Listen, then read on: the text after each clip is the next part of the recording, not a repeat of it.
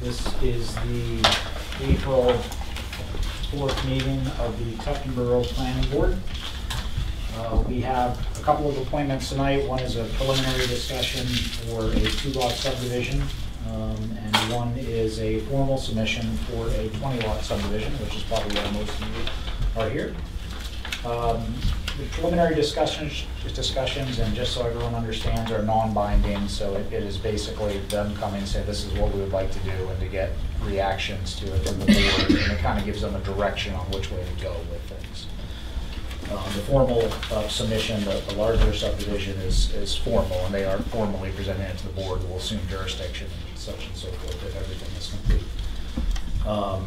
We're going to do a little bit of housekeeping stuff first, which is just going over the minutes, but then the applicant will read the application, where it is. The applicant will present it, and then people will have the opportunity to speak when we open the public session for or against the application. Please just make sure you say your name and address clearly, just so that we have it for the record.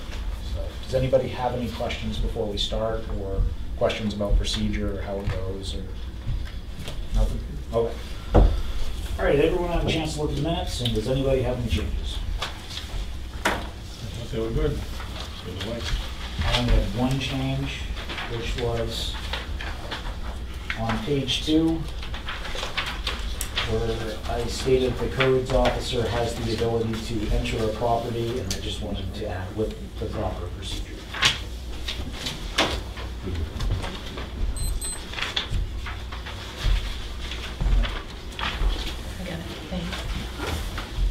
Okay. All right, first up is Mary Ann Stockman. The minute. Oh, I'm sorry. The minutes. I'll make a motion. I'll second that motion. All those in favor? Aye. All right, first application is Mary Ann Stockman, tax map 65-3-2, 2-lot subdivision, pre-application discussion. And Matt, do you need to appoint an alternate as a voting member today? let's see, we have 1, 2, 3. Maureen. Huh? Maureen Maureen is is not here. Right, So we can appoint. Gary as. Sure. Do I need a motion for that? No, no, you All don't right, see. we're going to appoint Gary Qua as a member for this, as we do before he is missing. Okay.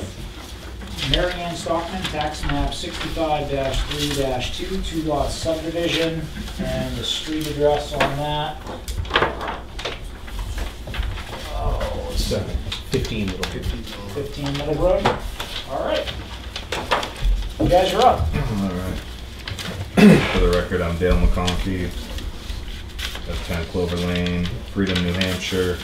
I don't know if you need an agent authorization or anything for it. Thank you. So, should have brought a couple more copies, but we have a couple of small copies here of what is currently there. So, this is the property we're talking about here, where it says lot 1, the 60.6 acres. And so, down here is the frontage on the road, which I believe it's about 600 or so feet of frontage down there, right? Yeah, it's close. So, our question is, because what we want to do is, we have a septic design as well, we got approved to have here as well. And so where that is in relation to the map you're looking at, if you look at the pond, right there on the borderline, it's right pretty much in the middle of that hill.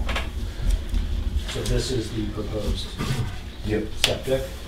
Yep, which is, yeah. And so what we're wondering is, one, what we'd like to do is subdivide how many acres? Anything in there? Around 12 to stay with Okay. So the house. the thing is putting a road here past the tree line and coming into the property via this way. Sort of wondering, one, if that's something that meets all, it seems like it meets zoning as far as frontage would go. Well, you're allowed up to 3 houses on one driveway. Is that what it is? There's a couple of different ways you could skin this. Okay. So how many buildings do you have right now? There's three lots on the driveway. So let me rephrase, 3 lots off of one driveway. Well, the other thing is, there's 36 acres in Wolfboro that's kind of, it goes to the property, but there's no access to it, so we wanted to have like a right-of-way also off of that subdivision. That's the only road frontage that goes to that whole 60. You could, And actually to the 36 in Wolfboro. as I understand it, if you wanted to, Jack and anyone else, you could in theory, you know, you do this, and you could do that. With the existing driveway? Yep. That's an interesting idea. Without having to subdivide, we would still have to subdivide. You're allowed 2 houses in Tuckahoe on one lot, so technically you wouldn't, I mean, you'd want to sit down and show Jack exactly what you want to do, but you don't technically need to subdivide it if all you're looking to do is put 2 houses on it. Can't change the name. It has to be the same Yeah, name. that's the same. They both have to be the same name. And we'll only charge 25% of whatever you want to spend on that. And so as far as, say, getting a right-of-way from this property over to the Wolfboro one, is that anything? Any decent attorney can put that down on, you know, you'd want to do a right-of-way with a right to improve. Yeah. So you could run utilities and stuff like that. That's my mother's concern was, you know, for grandkids and her daughter to be able to have house lots in there. And the only Then road you would have to change the cut off 109A to a road, then it can't be a driveway. So it would have to be like a town road? It had to be built to town specs once you went over the 3 lots. Okay, so up to 3 lots are good. It's going to be a lot cheaper to do 3 lots, Yeah. because the road standard's pretty. Okay. And you'll need a driveway permit from the state. Well, that's where we were having a problem. We can only have 2 driveways Correct. on the property Right. from the state. Right. And he see was the- counting our trailer parking, our barn, part of our barn as It's a only driveway. 15 feet off. Yeah, it's the an road. access to the road, though. Yeah. That they just consider an access to the road as an access to the road, whether it's a driveway or not. So I guess what we were gonna have to do is fill in the driveway that goes all the way around my house, even though technically it's 1 driveway, not 2. But fill in the end of that and put a lawn or something in between the house and the barn, right? Right. And then you could run 2 other lots off of that. So the only way to subdivide is to take that load frontage, so my understanding. No, the frontage can be on a driveway. Okay.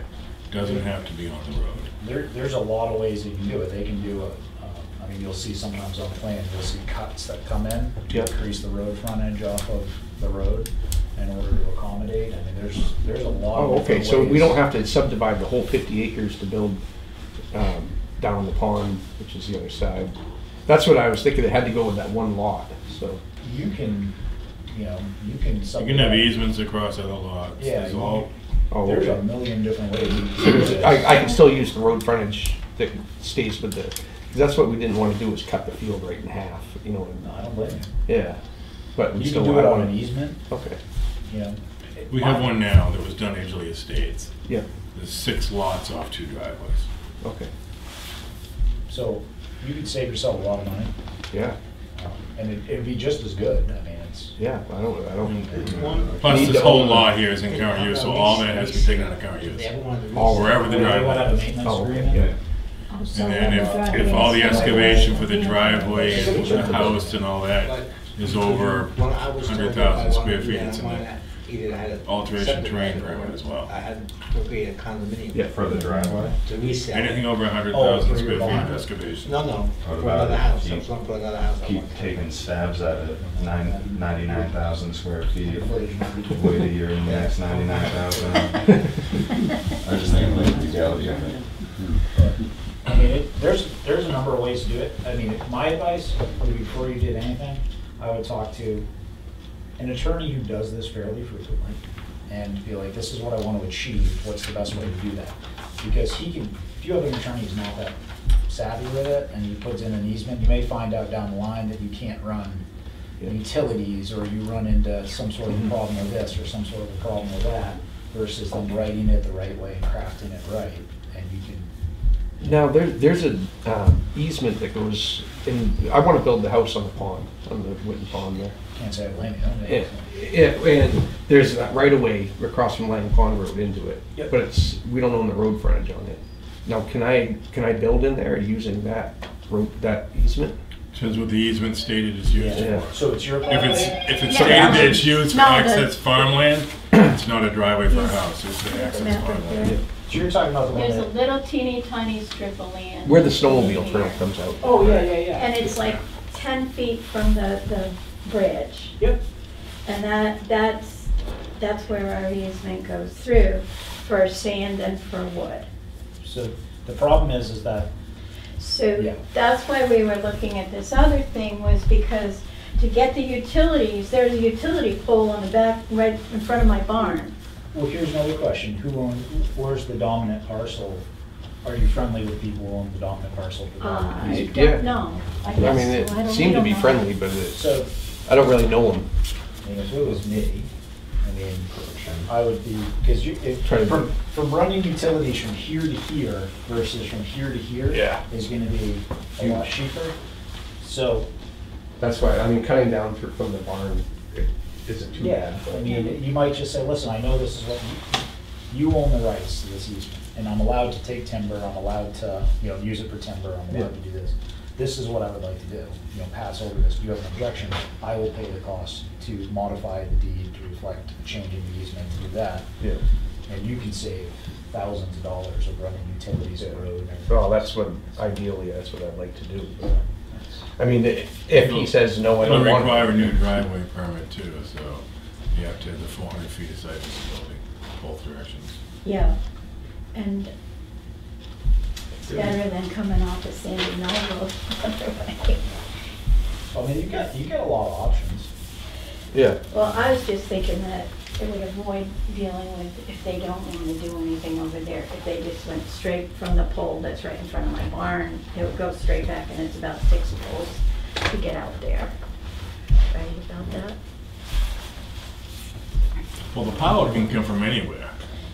Yeah. It doesn't have to follow the driveway. I mean, whoever has the land under the wires creates the easement. Right, It doesn't mean because your driveway's over there, the power has to come from there. yeah. But they're getting about $4 or $5 grand a pole, Is that what it's at now? so. First But one's it- free. Right. Thanks, Matt. The other thing is that, yeah, I mean, we do want him to have his own piece of property, so, we didn't know about doing that first, or, What Yeah. about if ever you wanted to sell that house? that's why I Yeah, think that's he it. should have his own piece of That's property why it should be there. a separate lot. Yeah. That's why we were thinking that I'd have to have that road frontage. If that easement's written correctly, there's no different, I have a piece of property that has an easement over another, actually, I don't know, but, and you can, it's 6 acres, and the way the easement's written, you could divide that 6 acres into multiple different lots over the easement. Whatever your limit of the driveways are. Yeah. So, So at the time you wanted to sell it, you would have to subdivide it into 2 lots. And my understanding was that I had to have the road frontage to be able to subdivide. That's what, when I had talked to you about. Frontage can be on the driveway. Okay. A common driveway for the 3 lots or the 2 lots, frontage can be on the driveway. Okay. but But it has to be to the driveway, not through an easement, it has to be. Okay. But seeing how far this is from here and that is from there, the first thing I would do, and knowing what it costs to run power, Yeah. I would talk to those people who won't have that, who are the dominant parcel on the easement you already have, and see if they care. Yeah. Or see if you can make a reasonable accommodation with them, Okay. because you'll save thousands of dollars.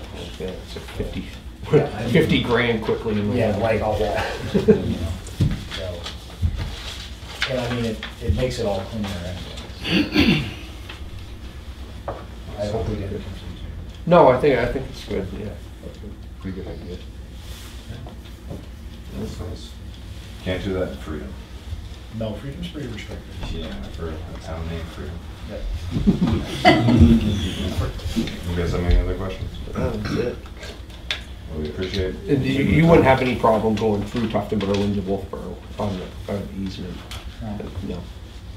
I mean, there's houses in Tuftonboro, Wolfboro, that the town line, like, Ben Goes right Ladd's through. house runs, the town line runs through his porch. Okay.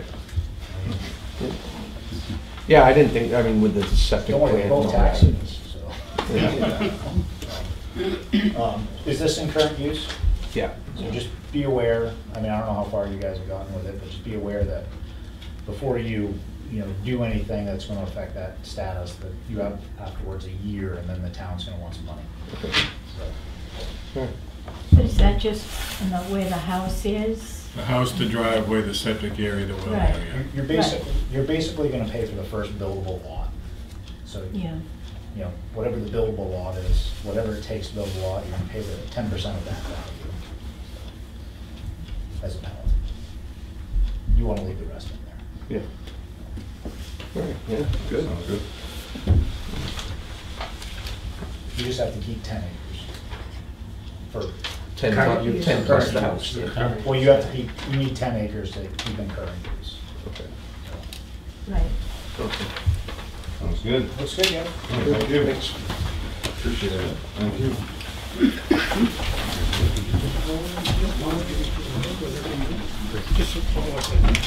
Good luck, guys. Thank you. Thank you. You guys have fun? We didn't get to show you a picture now.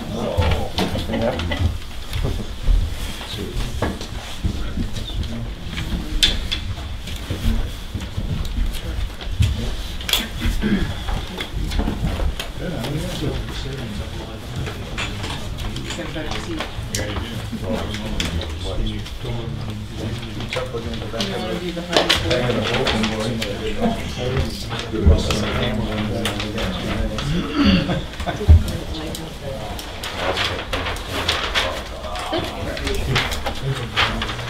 All right.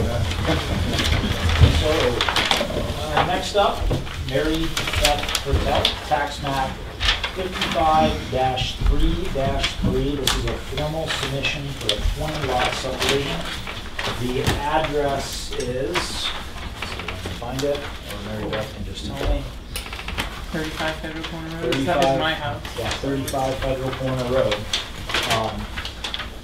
We haven't done one this large in a while, so Okay. I apologize because we're gonna be, I don't think any member of this board besides Jack was on here the last time we did one like this, so Yep, we're gonna. so is Scott. Yeah. so. And we have Scott from Norway Plains who's going to be presenting. Great. Thank you, Mr. Chairman, members of the planning board, general public. Again, Scott Lawler from Norway Plains Associates. Obviously, I'm here with Mary Beth Hertel. Excuse me. And we're here to represent a proposed 20-lot subdivision at Federal Corner Road. Just to orientate the members of the board and the public, again, we're Federal Corner Road. We're on the, the east side of Federal Corner Road. Mary Beth Hertel's house is just up here, and this is a, excuse me, a 54 plus or minus acre piece of property. Back in 2009, this parcel was obtained conditional approval from the Tuftonboro Planning Board for a 19-lot residential subdivision. I'm just going to flip over one sheet here. This was the plan that received conditional approval by the planning board in 2009. Again, it was to create the 19 house lots. It was to construct a town road about 2,300 linear feet up to a cul-de-sac with lots on essentially both sides of it. The lots all range from like just over 1 acre to about 3.5 acres. And then there was kind of a big open space remaining land that went around sort of the back of some of the lots and around the front. During that process, this subdivision was approved with a paved road. It was an 18-foot wide paved road with 2-foot gravel shoulders. Each of the lots were to be serviced by on-site septics and wells. And at that time, it received all the state permits required, which included wetlands permits for a couple crossings, an alteration of terrain permit to deal with the stormwater that was being generated and the size of the project, and also obtained NHDS subdivision approval for the lots that were under 5 acres, which in this case was all of them with the exception of the remaining land didn't require that. That was in 2009, and unfortunately for the hotels, that was about the same time when the housing market fell out, and it just wasn't a good time to be constructing a town road and to building there. So we fast forward to 2018, I should say. Norway Plains came in front of the planning board under design review. It was about a year ago, I believe. And we outlined what our plans were at the time, which was to bring this subdivision back to life again from what it was previously approved. And we talked to the board at that time about redoing some of the lots to account for more current standards. We also talked to the board about upgrading the road standards to be consistent with the new town of Tufton Borough subdivision regulations.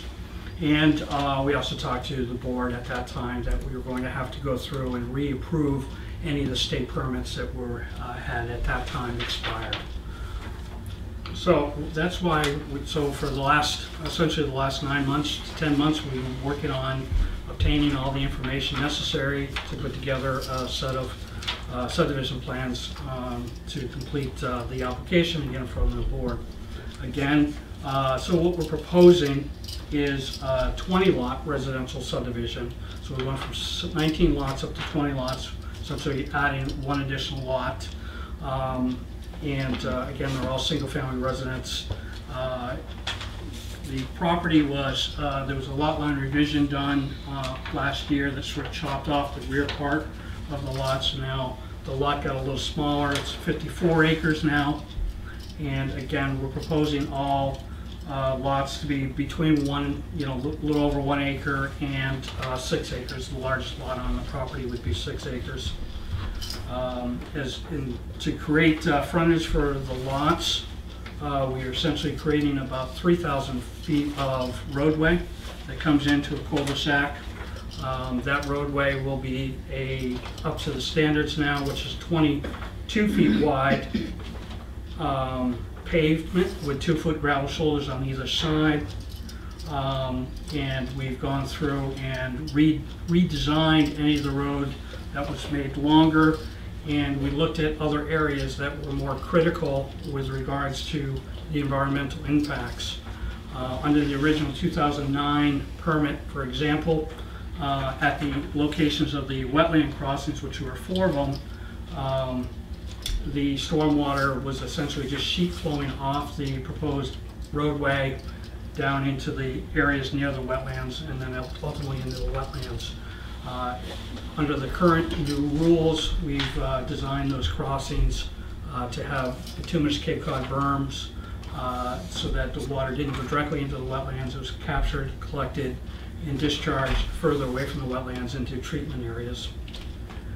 One of the major things that we did with this project was we brought it up to the current Alteration of Terrain Bureau regulations, which has to do with the stormwater.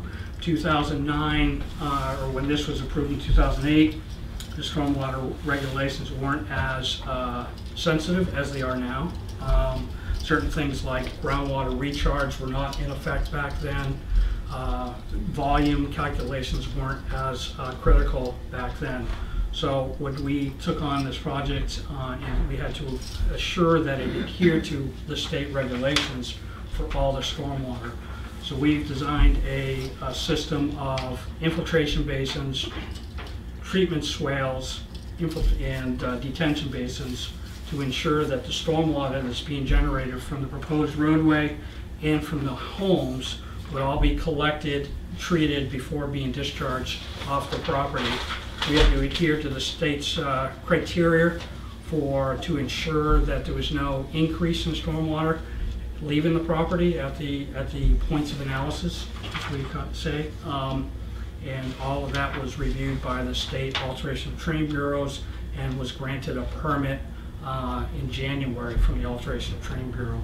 So the state has essentially done a very thorough review of all of our drainage analysis calculations and design plans to ensure that they meet the most current standards for stormwater management. We've also reapplied and have been granted approval from the state subdivision, NHDES subsurface, for all the lots. So what we essentially proved out is that the lots have the proper size to adhere to the site soils, well radiuses, to make sure that they adhere to the state rules. As part of the design process, we've also met with the fire chief, and we've discussed with the fire department about locations of pull-offs. So over the course of 3,000 feet, we've got 4 fire turn-offs. They're basically widened sections of 10 feet wide by 60 feet long. They're located pretty evenly along the edge of the proposed right-of-way to allow for any emergency vehicles to be able to pull over, have 2 or 3 vehicles pass at an area. We also talked with the fire department in regards to fire protection. In the 2009 approval, this subdivision was approved with a condition that upon building permits, each of the homes would have to submit designs to the fire department for individual residential sprinkler systems or a cistern. So initially in 2009 it was designed with cistern, and then they switched it over to the residential sprinkler system as part of their final approval.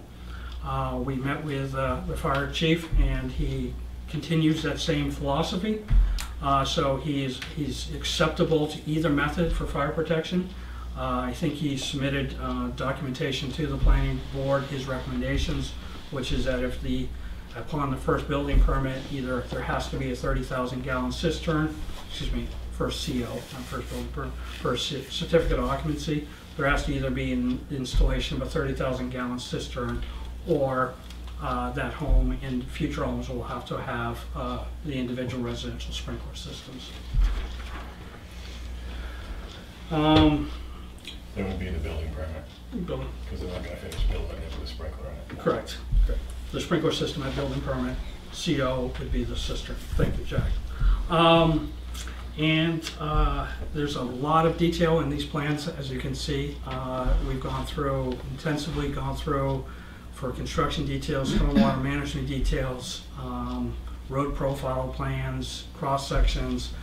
I'd gladly answer any of the board's questions. I think it's probably a lot for me to just go through every sheet, but I'm more than willing to if the board would like.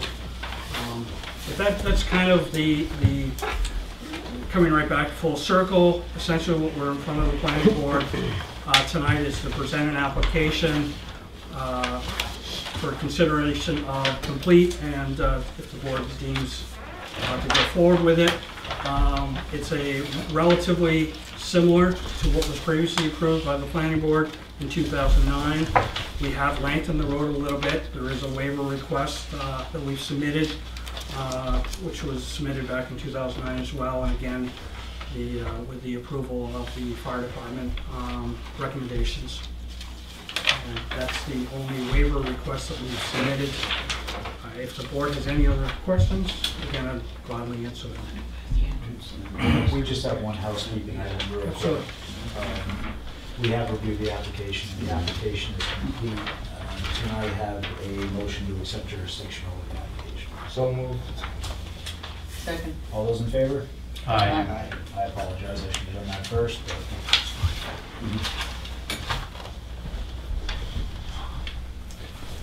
Scott, Yes.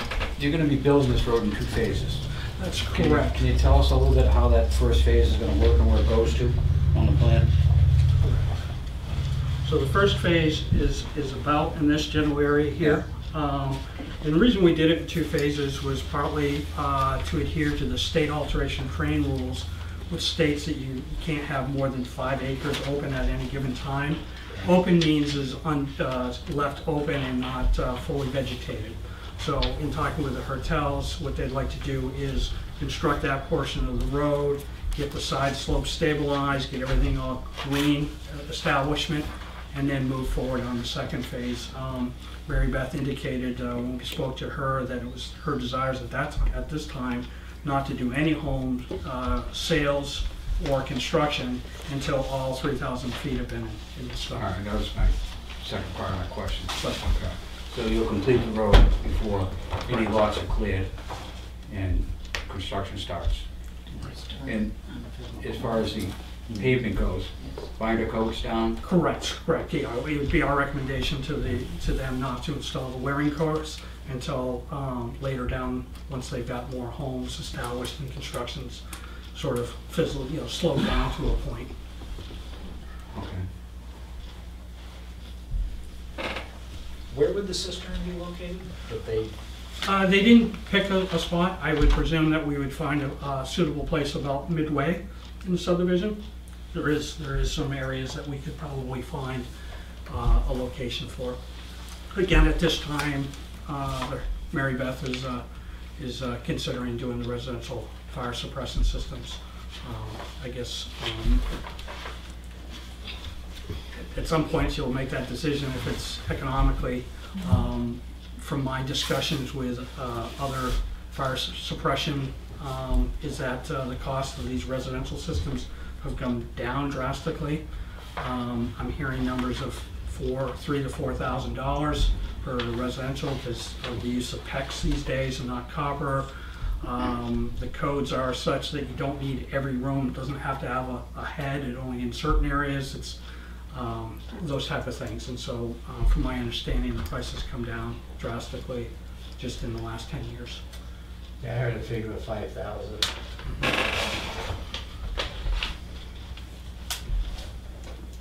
They're nice to view, nice to see too. When you go through a house that has one of that, it's clean. Right. And there's benefits for the homeowners in regards to insurance. Yeah. You also are looking at, I think it's lots 2 through 10 for rain gardens. That's correct. Wow. Yes, I had it in my notes here. Thank you for pointing that out. And that's generally because of the proximity and the topography of the land.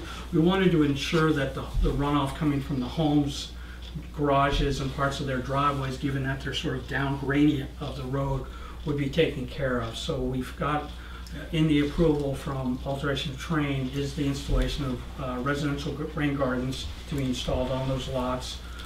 We've sized them to basically account for about a 3,000 to 4,000 square foot impervious coverage, and they would be installed along the homes.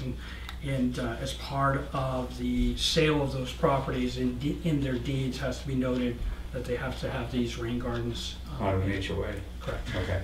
So the rain gardens, are you specifically saying where they can go? We did, in the construction Okay. drawings, we do demonstrate Yeah. locations for them all. That's correct. And so the person responsible for the rain gardens, putting them in, would be the landowner at that time? Absolutely. Whoever. So they'd have their contractor do it, but they could do it personally. Right. And- And some, rain gardens / bioretentions, they could be vegetated with, natural bushes and shrubs. They could also be lawn. Nowadays, the Stormwater Center has determined that, lawn rain gardens are just as effective as ones that you would think with the plants. The key is you have that 18 inches of soil media that's below that allows for the treatment. And I take it that's something that, Jack, you would have to, No, who's who's going to inspect it? overseeing that to DES? install it correctly? DES. Well, I guess it would be the HOA would be ensuring that they get installed. So before a certificate of occupancy, you have to be assured that it's there.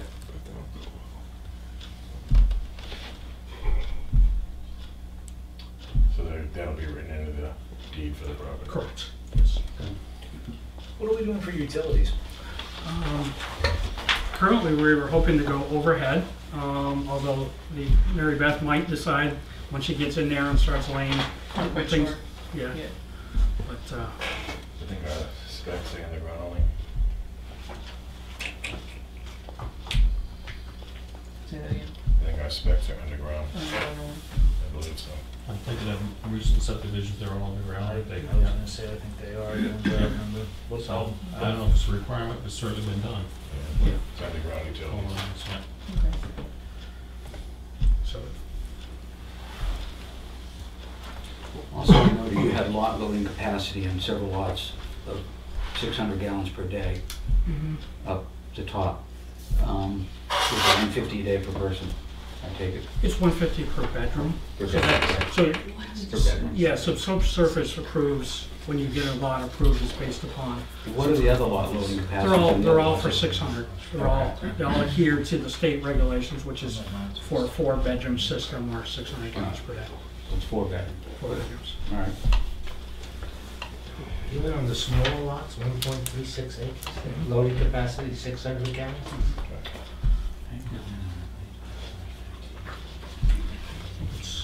It's the 3rd or 4th sheet in the set. We have all the lot loading calculations for each lot, both at the town level and at the state, for the state review. Scott, Yes. notice that. Just take a Your wetland permit expired last August, Correct. and are So, you getting another one, I'm assuming? or- actually, I have it here in my notes, and my apologies for not explaining that better. The Hertels actually installed the culverts at those crossings before it expired in August. Okay. Took photos and submitted it back to DES. So as far as DES is concerned, that permit was executed before it expired. Yeah, great. So we worked, Mary Beth and Gary worked very hard to get those in before they expired, because they had been granted several extensions over their life, but that was executed. What kind of covenants are you guys thinking of, or square footage restrictions, or, Yeah, we really haven't gotten, I guess, what do you envision? Just, you know, well, typical, I try to keep it as simple as possible, you know, once you start construction, the outside to be done, completed within a year, no unregistered vehicles, no mobile homes, but to try to not get, I don't want a laundry list of covenants. This is gonna take a while, this isn't going, you know, we're gonna slowly work at this, and as we go, I know before we can sell a lot, I'll have all that in place. I have all that from the 2009 that we did, but I might tweak it and change it a bit. you know, no one on this board has been doing it particularly long. Jack's probably the longest surviving member of the board. But, I mean, in the times I can remember, and this has nothing to do with our approvals and drainage and just stuff like that, there's probably been 2 or 3 subdivisions like this, and I think 2 or 3 of them have come back and been changed into something else. Right. And, you know, it's more just me wanting to share the information that, you know, before you know, this is gonna be expensive. Right. You know, it's just, you know, keep that in mind. A lot of them have been switched into larger lot, you know, gone from, I think Scott worked on 1 or 2 of them, yeah, and, you know, they've gone from 23 lot to 4 lot, you know, and stuff like that. So I just, you know, I was kind of curious, you know, how do you see this, you know, going out and, you know, building out? And I know Baxter Woods was probably the last built-out subdivision in Tuftonboro. I know they said that took about 20 years. It's still vacant lots in there. So we're just, And you got Fallen Pond on Union Wharf Road yeah. that they're still working on now. Right. Yep. Which is very nicely done, Really well done. Yes. in our opinion, right? Mary Beth, one of the things that will be challenging is you have power lines coming through there. Correct. And I think it's lot, I don't know, is that lot 6 or 16 right here? Real close. There's 2 or 3 lots that are very close.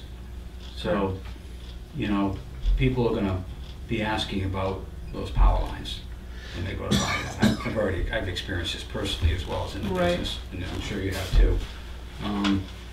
Do we know what the power of these power lines are? Do you understand it? You know, what they generate? Yes. Proximity to houses? Yes. So you can explain that to people.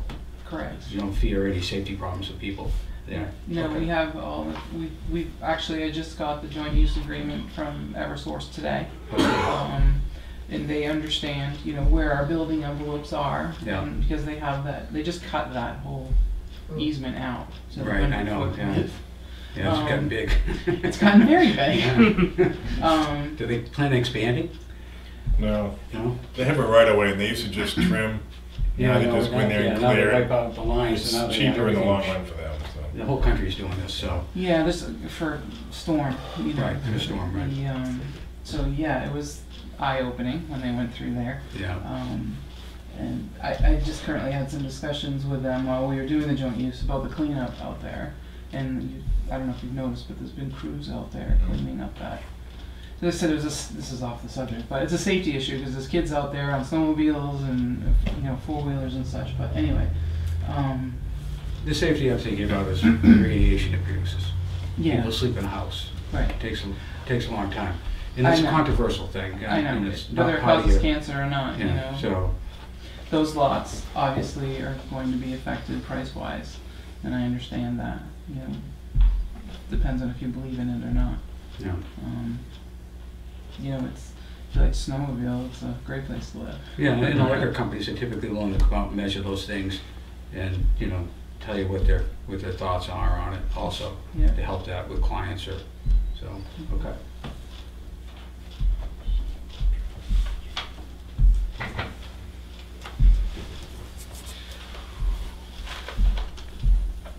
I think that looking at it, I mean, this isn't incredibly involved.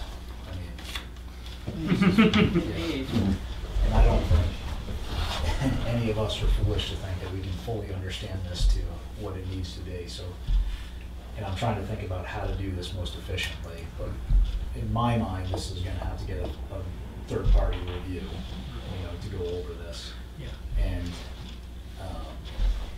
I'm hoping when we open the public session, if that brings up any questions, it helps alleviate that, because, and I recall that being as how we always did this when we did subdivisions.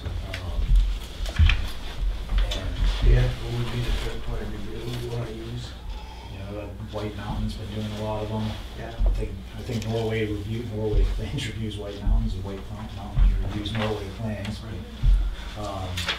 They're certainly as qualified as anyone is. And Well, it's people that are in the business that have experience at it, that know where the submerged logs are, if you will, Yeah, I mean- and the shoal water. Yeah. Well, if I can add, Sure. Mr. Chairman, although I don't disagree with some of the process of the town and everything, the stormwater, which is with that very large manual is in front of you. Been reviewed by the DES, Yes. I know. Yes. And it exceeds the town's standards, so although, White Mountain's more than welcome to review it, I think, if, in my opinion, in the past, when we've had White Mountain review Norway Plains stuff, like for instance, Emery Farms, they pretty much said it meets AOT standards, it's better than town standards, and There's always 2 or 3 little things. Mhm. I'm sure Sure. you guys sit there and make sure you find the 2 or 3 little things. The challenge for us is, one of our jobs is to make sure we don't expose the town to liability. I know it's a pain and I know it's expensive, but and again, the board's going to talk about this, but it's important to get for us to get it right and make sure we get the I's dotted, the T's crossed, and such and so forth. But what's the board feel about that? I agree, third party review, we're gonna want to go with it. We don't have It's a big one. the wherewithal to look at this thing intelligently, say, okay, it's fine. We need to have some technical people take a look at it and say that to us. Jack, what's your thoughts? In towns that have a full-time planner on the staff, it provides a resource that we, in our small town, don't have. That's And correct. So things like that, you pretty much need to go to an outside. And the board in the past has had some guys who were surveyors who worked for different companies, and we don't have that right now. Yeah. The level of But the expertise. benefit to going to a disinterested third party, to take an objective look, regardless of the experience on the board, I think is beneficial. For sure. as a consultant that's done work for the town, on the flip side of the coin, It helps us if we have a very defined scope of services and not just, here, review this. If the board could have a discussion about what areas they might be wanting to have focused on, whether it's, you know, the geometry, of the subdivision, or is it the drainage the board's concerned, you know, just, it helps us as, That's a very good point. you know, and not have, Drainage and slopes. not have a, wide open, what are you looking for? I think his point is very well taken, that this, which is the AOT, has been signed off by the engineer and reviewed by the DES, who I'm sure has their own engineers and has gone over it very well. So to me personally, I have no question about this. I mean, the state's pretty thorough. So that's my thought. I mean, for us, I think it's more of the, as Jack said, some of the drainage, just the concepts, I think it needs a quick overview. So, make sure we're within where it should be and where the regulations stated from the town, and so on and so forth. I wouldn't say, let's dig this very deep. He does this enough that I'm sure he knows what we're talking about. I think your point's giving them some scope to be within this review. But that I feel good about. I don't know how you guys feel about it. Well, like you said, the state usually is pretty thorough, so. But just a general overview by White Mountain, if that's what we choose, that would be where I would go. These slopes, like Jack said. Yeah, has this been engineered by the power company yet at all? Well, the power service for the lots, you mean, Jack? I mean, the No. whole- They have not, we've not issued a work order. Just and because haven't- it's gonna have to be underground, so there's gonna have to be. Right, yeah, so a work order will have to be established and submitted through, like Mary Beth says, that we've gotten the joint use agreement to allow for the road to go underneath their, through their easement, so that's been reviewed. We provided, cross sections showing how high the poles are, where the wires are, what the proposed grades underneath them. All that's been done.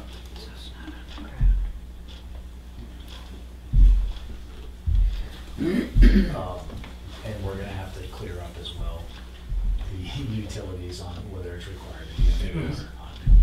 So, can I have a motion to continue to date certain?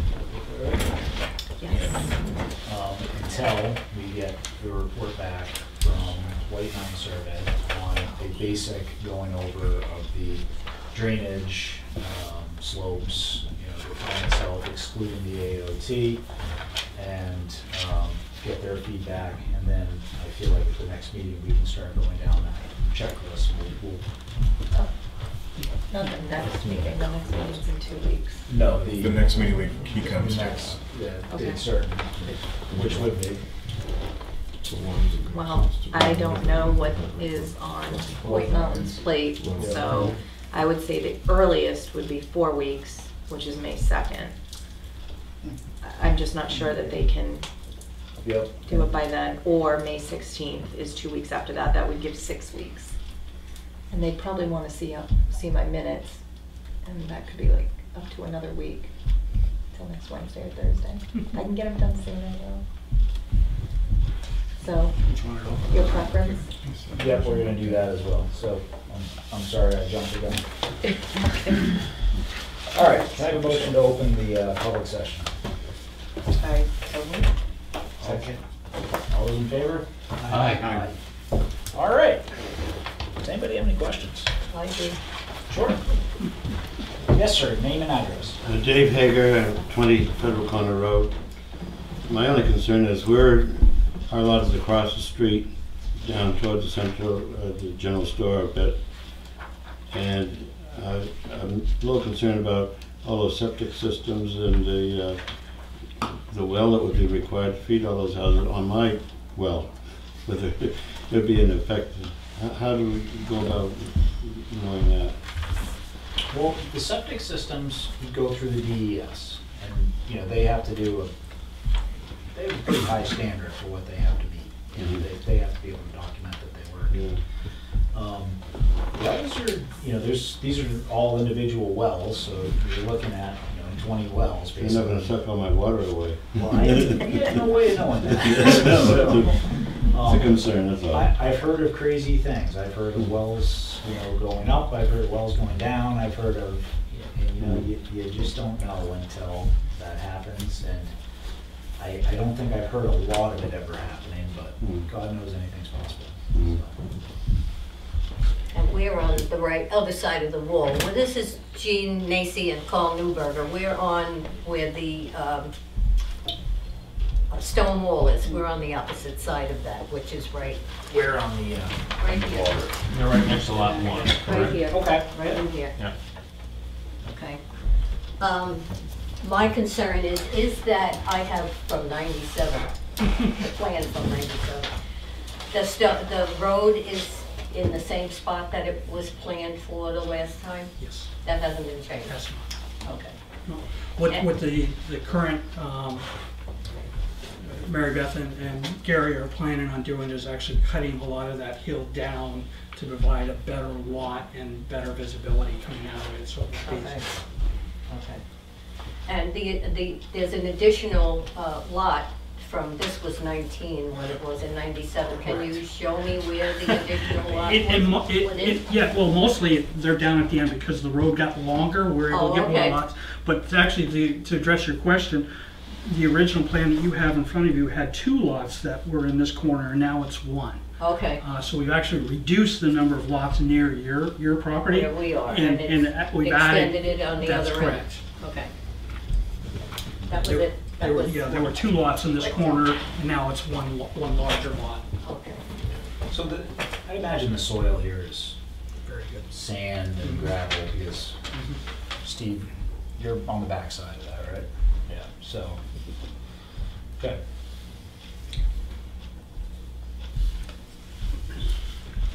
So what is the zone that's in the lot size in that zone?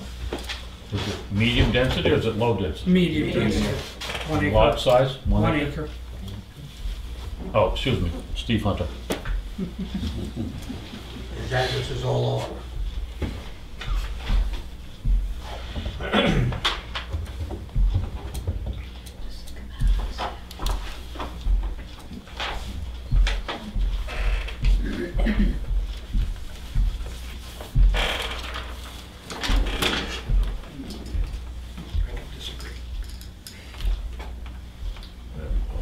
Whenever possible.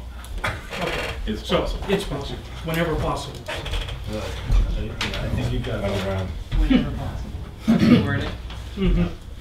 Okay. Any of the other anyone public?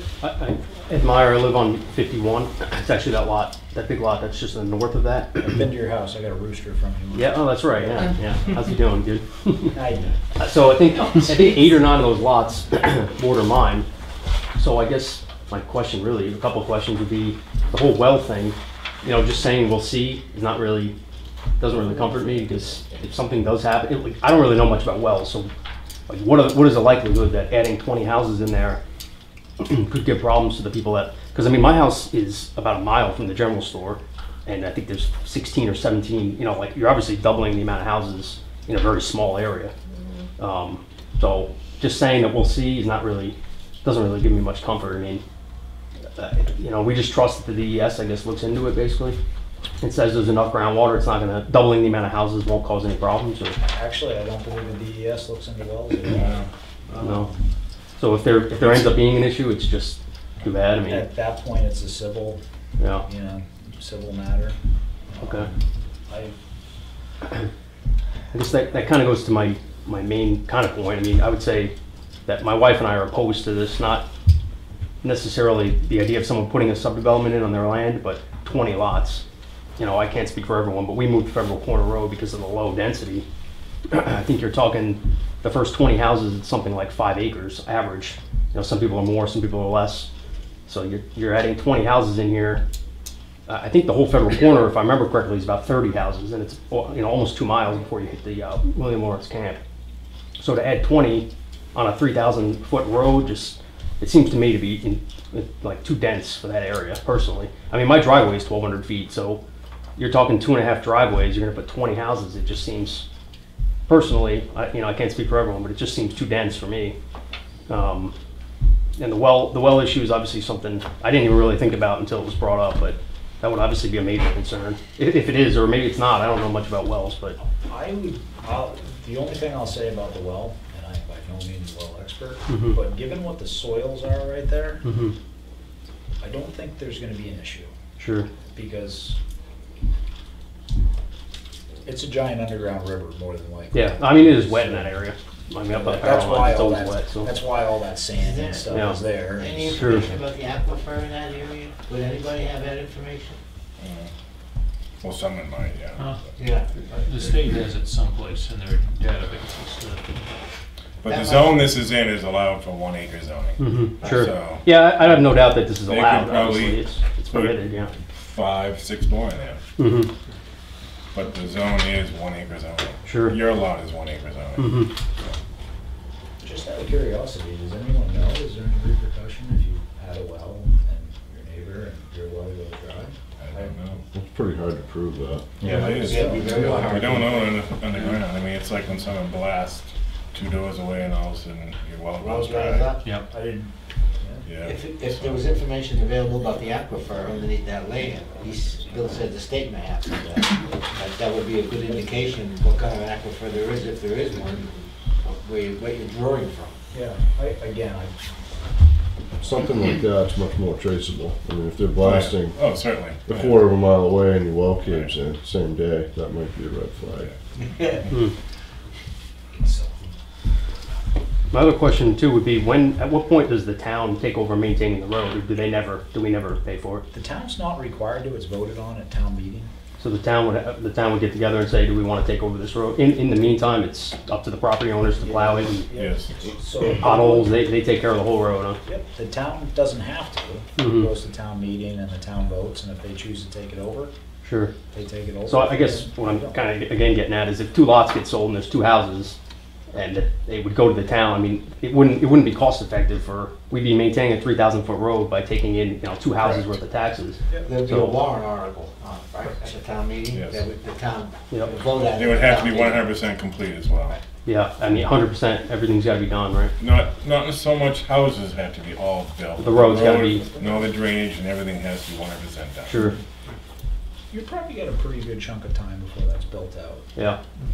Yeah, I mean, that sounds good, except I'll be listening to construction for the next 10 years, so that's another part of it, but, What we were talking about earlier was with these subdivisions, is the down the road ring subdivision, nice with Mhm. Baxter Woods, and it was there when I was a kid. Mhm. There's still lots with Yep. that are open. yeah, and there's one, Durgan Road, I think has one too, right? I mean, even that 2-pack lane, that one's pretty old, I think there's still some lots in there too, but, I mean, again, that doesn't make it better, because I would rather one summer, all the houses go up and be done, but it's, you get 20 lots, and there's gonna be one that gets sold every, It works for me. yeah. It won't happen though, and, we'll be listening to construction for 10 years or more, but, it is what it is. I mean, for me, I'm so far from anybody right now, this puts 8 lots, I think closer than probably any lots are now. Maybe there's one, Mike and Shirley down by the road, they might be, about the same distance as those lots, but, obviously adding 8 lots, I don't know the exact distance, but those are all pretty close, I guess when you live in a town, you don't think that's close, but when you live in the middle of the woods, it seems close, so those are just my concerns, but. Yeah, you're pretty removed up there. Yeah, absolutely, yeah. No, we like it, I mean, obviously that's why we moved here, but. John Daly's old house. Anybody else have questions? 51. All right. Can I get a motion to close the public session? All those in favor? Aye. You want to keep it open for the next one, you want to keep it open for the next time to review. All right. You just saw it. It's usually continued. I apologize, because we have to reopen it, because we're going to the, so if I have a motion to reopen the public session. Yeah, I won't enter, I won't buy the whole chunk on my side of the power lines, but. You can throw the shed over and just leave your mower out Plans over to there. third party review, White Mountain survey to review Next to the system. drainage slope, excluding AOT. And, I was gonna find that. Get this basically. We also want Yeah. all those in favor? Yes. Yeah, it's nice, it's really nice. So we get to pick a date. You have to pick a Okay. date to a date certain. Sorry. I would suggest no less than 6 weeks. I'd say May 16th. 16th. May. Right. And then, if that's not enough time, it can get continued again. All right. I'm I gonna think 4 request weeks the from cost today, of the COA as that's well. not, that's dead on arrival. I'm gonna request the cost of a COA as well. Construction Yeah. observation agreement at the same time when it goes to White Mountain, Okay, so they know what the fees go. let's do this again so it's very clear. All right, we need 2 motions. One motion to refer the plans to White Mountain Survey for a third-party review, as well as a COA. COA. Yep. The review is to exclude the AOT, to review the drainage and the slope, and a general overview of the subdivision itself. So I have that motion. So moved. Second. All those in favor? Aye. And then can I have another motion, continue to a date certain, which would be May 16th? Is that Mhm. correct? Yes. So moved. All those in favor? Aye. Okay.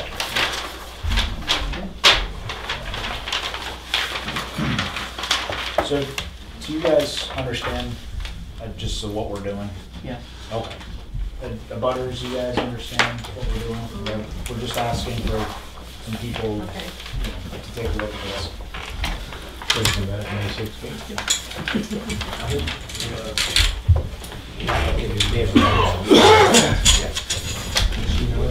Yes. They were probably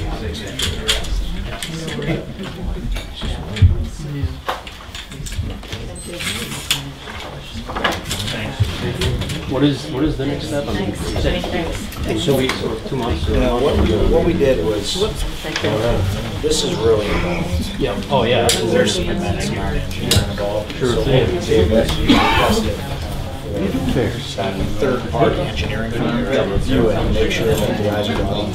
They're just gonna go to the technical contract, whether or not you fit that many. We removed the AOT from the review because that's already been reviewed. They're gonna give us feedback and then they give us construction observation, which means that the engineering firm reviews the costs, the reviews the construction as it happens. to make sure and then it'll be back to the meeting again. Which is what, like 2 months? May 16th, because we have to get the information back to the engineering firm. Thank you, Mr. Chairman. No problem, it's a pleasure. Thank you. Looks great. You are to do something.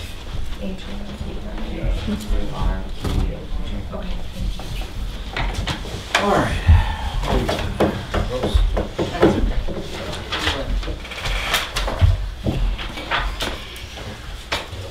All right, so we're on, sorry. Jim just told me that he could do it probably in 2 to 3 weeks. Okay. So we should have it by then. All right, that'd be great. Jim Ross. He can do it quicker than we thought. Okay. Next up, discussion item, Steve Hunter, site plan review compliance self-storage facility. Just a quick rehash on what we're doing with this was 2 meetings ago, roughly. Yeah, 2 meetings ago. I'd had people asking me what was going on with Steve's project. Talked to Jack. Jack said, because there was conditions of approval and stuff like that, which we went through at the last meeting. We'll go through them again. Jack said, said, hey, we got potentially an issue here. Jack said, hey, the wording looks a little vague. So said, well, let's bring it in and talk about it and make sure everybody's on the same page on compliance and stuff like that. Gave just Steve a call. Steve said we were going to be doing it. Steve came in. Kind of went through everything. Steve wanted Jack here, wanted the camera, so that brings us to tonight's meeting.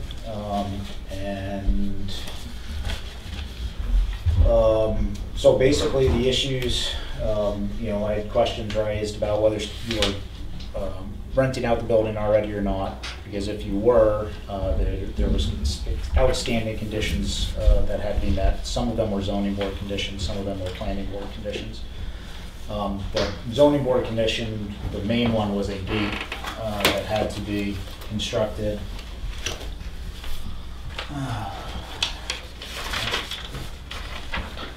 Yeah, so one condition, a permanent gate to be installed that restricts access to tenants, prohibiting access to the general public. In the minutes, it went through different electric gates. We discussed those with the zoning board, and then in the planning board again, we talked about power and what we were going to do and stuff like that. The other issue was a question about screening before a certificate of occupancy, about plants and stuff like that, about what we were going to do with that, and whether it was going to be needed for the final inspection. And then the last part, when I was just looking at it on whether it was being rented or not, was just that we came back to the Zoc Planning Board to have the berm removed, which you got approval for. But it looks like, and I'm not saying that that's what's happening, that the plan is to put a parking lot down below. And it may not be, but that's just what it appears. And the only concern there was that there's a certain amount of coverage you're allowed on the lot, and it would be, I mean, looking at it, I'm going to guess substantially over it. We talked about this some at the last meeting, as far as what, how people remembered the interpretation of the gate and the screening and stuff like that. That brought us here tonight, so we're off. It doesn't, well, in my opinion, it doesn't state the type of gate. It just says a gate that prohibits the access to non-users. So I believe whether it's powered, non-powered, all that, it should be closed and locked, or at least closed and have to unhitch it to get in. Doesn't state what kind of gate. Doesn't say motorized, remote control, keypad. That's fine, Jack, but if it's not locked, it's not going to prohibit access by the general public. You said it doesn't have to be locked, but well, it says here that prohibiting access to the general public, it should be locked. Not necessarily locked, it could be latched, not locked. You have to get out, people aren't just going to go out there and open it and drive it, I don't believe, but I don't know, it's just, and I know on the planning board it was phased. The planning board, approval was phased, if I remember. There's a phase on the drainage as the buildings were built. Correct. So I read through the minutes. Yeah. The question was on the screening. The screening was, yes, it was Before from a berm to yeah. a fence. Well, and I believe with the fence, it should create the same line that was drawn out when the berm was there for blocking the building. Right, but the requirement by the planning board was screening as needed. Correct. And that it was required before the final inspection. So the point is, right now, we don't have any screening, and which doesn't matter at all. Right. If he's not renting the buildings out, because it's still under construction. The trigger is when you start putting the building into use, and you still have conditions of approval from the zoning board, planning board, and that's where the issue arises. If it's not being used, then there is no issue. But as soon as it starts being used, then you have the conditions that you had to meet, that are granted. One of which is screening, which correct.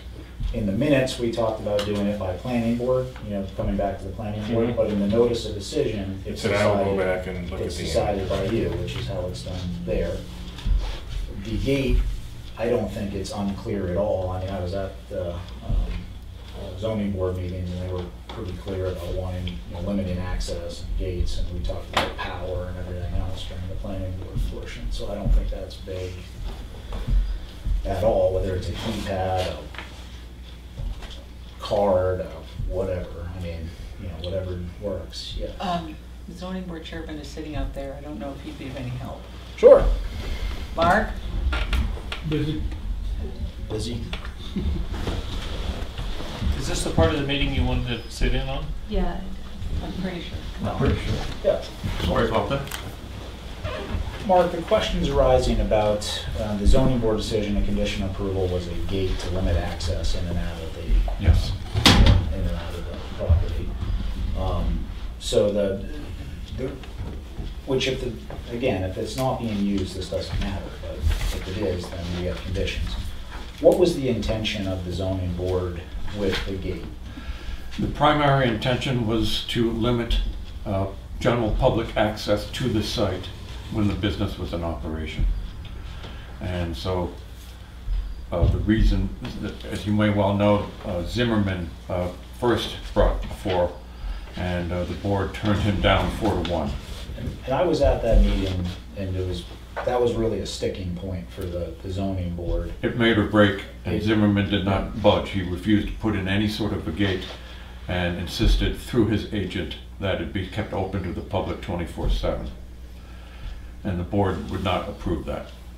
So the approval here for this time was a permanent gate to be installed that restricts access to tenants, prohibiting access by the general public. We didn't specify what type of gate. We did talk about an electronic one with hours, and after discussion with the applicant and others, we did drop that.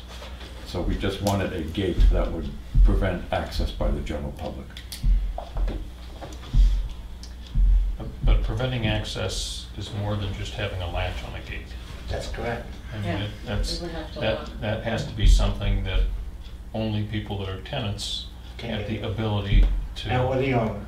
Yeah, well, have the ability to open. I would agree. I know we talked about electricity and stuff. We did. And that was my impression of what it was gonna be, because that's normally what you see at self-storage facilities, you do your. Well, an automatic operating gate is more convenient for somebody that's running a locker than one that you have to get out and open it. But and so our conversation is along those lines. That's not to say that there's that out of this board there was a requirement that it be electrically operated or have a remote keypad or something like that. But clearly I don't recall any discussion that suggested just what I would call a window dressing gate. I agree. We were the things we were considering were gates that would. Before we go farther, yeah. Steve, are you intending to put an electronic gate on? That may answer just the question. I have a different gate at home, and I have purchased a, I guess you call it an automatic thing with a remote control keypad. Okay. But I have purchased that. It's in my shop at the moment. Seemed like a better way to do it was just see what was going on. As far as the screening, again, I was at the zoning board meeting for Steve. I was at the zoning board meeting for Paul's.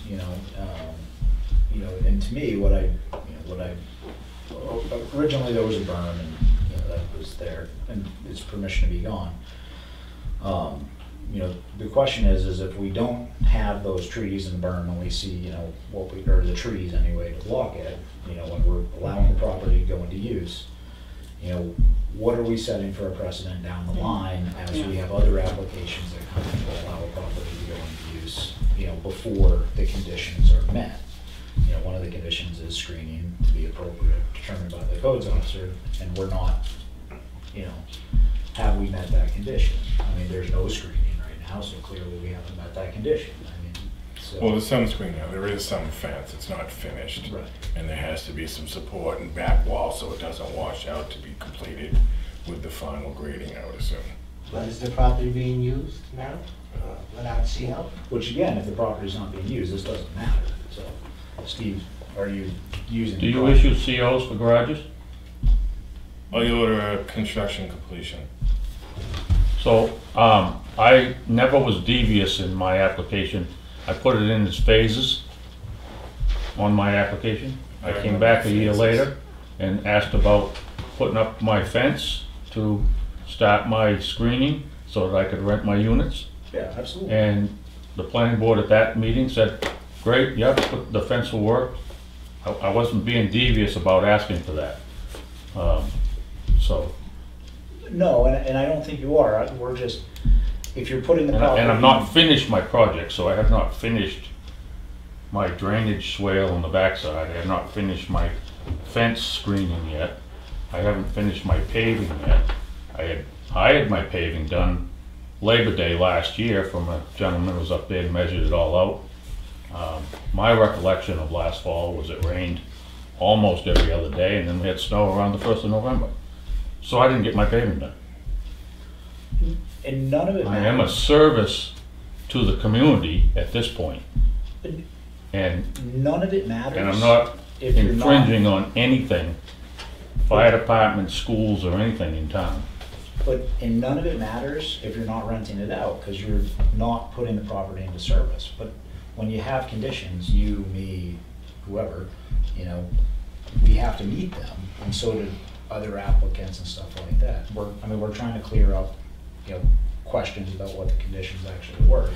And the planning board doesn't do enforcement. You know, we're trying to clear that up. So if you're not renting out the property, then you're not required to meet the conditions yet. But if you put the property into use, then the conditions that you have approved, you know, you were approved with, have to be met. And so that's why we're here. Well, everything that I'm using has been inspected and built to proper standards. I mean, proper codes or whatever you call that. I'm sure the buildings are, yes. It's And just. my driveway cut, I've got my driveway cut from the state. Like I say, I didn't get my hill paved last fall. I don't think they can pave this spring yet. I didn't want to put a gate in until I had my paving done. And none of it matters if you're not using the property. So if you're renting the property, then you have the conditions to meet by the two boards. And this isn't, you know, and it's the same for everybody, you know. Okay, glad you said that. So, you know, so that's where we're at, and we asked you last time, and you said you wanted Jackie. So what do you want me to do? Are you renting the property? Yes, I am. Okay. All right. And then the last part, just as far as the coverage, was, I don't know what you're doing with the bottom. I mean, you could be doing nothing. I have no I idea. could put a lawn in, couldn't I? Yeah, you absolutely could, because that'd be permeable. But you have a certain coverage to work with, Right. you know, which what you're Yeah. allowed, and just be aware that if you take that and you I'm put in fully aware of that. lot, that you're gonna have a coverage issue. And I wanted to tell you that before you went ahead and did a big project, and make sure you understood, so, which I'm sure you do. So, According to the approval that the ZBA gave him, that if he's renting it, we need to see the copies of the contract. We have that. You have that? We have that. We got that a long time ago. We got that when he got his approval from the last chairman. Yep.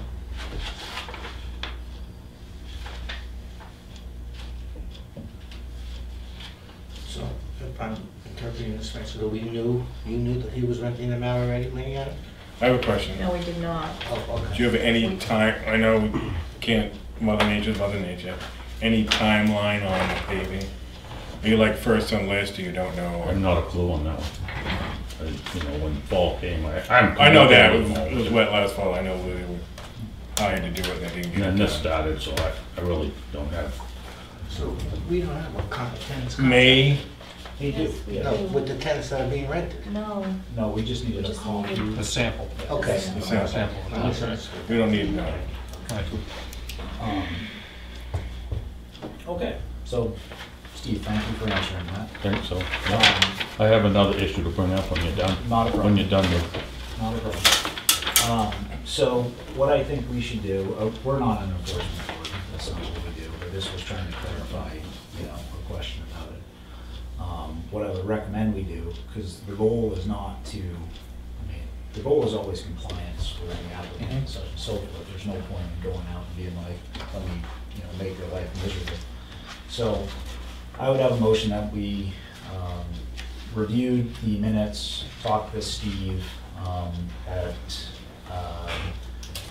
he is outside of compliance of his conditions, and recommend to the codes officer that he meet with Steve and find a mutually, you can't put a gate in and the ground's frozen or stuff like that, but let's come up with a plan to bring it into compliance as quickly as possible. So I'm not sure how you guys feel about it phrased that way, but that's kind of what I would recommend. Repeat that. I would make a motion that we've reviewed the minutes of the zoning board and planning board site plan of approval. Found that Steve is outside of compliance of his conditions of approval, and recommend to the codes officer that he meet with Steve to find out the way to most quickly bring that to within compliance, within the near future, so that no further action is necessary. I'll make that motion. I'll second it. All those in favor? Aye. Steve, what do you got? So, I abstain just because I can't You vote on can't something I enforce, enforce. So. yeah. Not because you're on my side. So I have a little bit of information that I'd like to share with the board here and see what is your thoughts and comments. So we're gonna go up onto Mountain Road. Tax map 4638 has a storage building on it, 6-bay storage shed on it, owned by Matt Young Revocable Trust and Thomas Young Revocable Trust, bought in 2014, deed 3126, blah, blah, blah. Has a storage building on it, right? There's a shed there, sure. Yep. So that's an existing lot that has a shed on it that, to my knowledge, never went through the ZBA for special. It's a low-density residential zone, and storage buildings are permitted by special exception. I don't know that you ever went through the ZBA, and then I guess you would continue on as you made, Justin, continue on to the planning board, the site plan, to have that building there. You're using it, I see stuff in there. What's the address again? It's, I don't know what the address is, but it's I up on I Mountain actually Road. don't think it has an address. That's next to your house? It's not a business. It's a storage building. It's not a business though. We have lots of storage buildings in town that get built for the owners of the property put their own things in them. This is a separate lot. Correct. It has a storage building. We have a whole bunch of those in town. But the town regulations that you people enforce says you have to have a special exception to have a storage building on a lot. You don't have a residence on that lot. If it was a commercial storage building, it absolutely would. Right. That is absolutely true. No, Justin said he was storing his own stuff in there. If you look in the zoning, He has a residence that's on in the his commercial. lot. That's in the commercial uses. If you look under the zoning. He's medium density residential. Right, but he has a commercial use for that. He came in for commercial use to store his commercial equipment in that. In the zoning on the page, it's under commercial uses, and it has storage buildings in different zones, and every one's a special exception, but that's Right. a commercial use. There's a whole bunch of garages in that. No, it says storage buildings. Which is a garage. Yeah. Right. Has special exception in For a every zone. For a commercial use. Only, I don't know, can you show that to me? Yeah. It's storage buildings. Maybe you put that up, didn't you? Yep.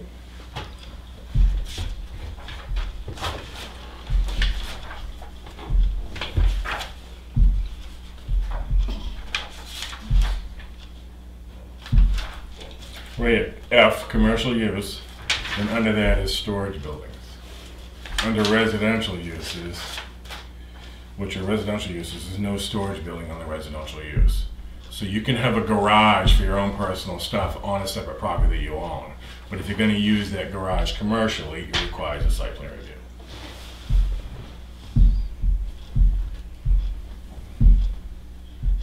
It's listed under the commercial uses. I figured you'd sweep it under the rug.